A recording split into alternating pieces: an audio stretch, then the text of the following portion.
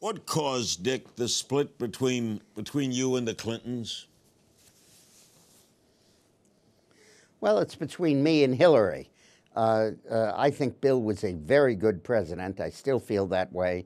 I've always said that. And frankly, if we had a Democratic president there now who could balance the budget and cut the welfare rolls by half and reduce crime as he did, I think that would be a great improvement over the one we have now. With Hillary, I guess what really turned me off was what I called the secret police.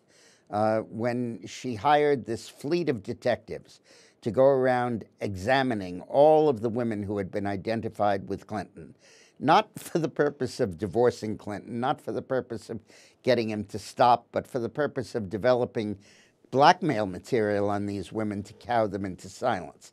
That had a Nixonian quality to it that I hold against her, and I continue to.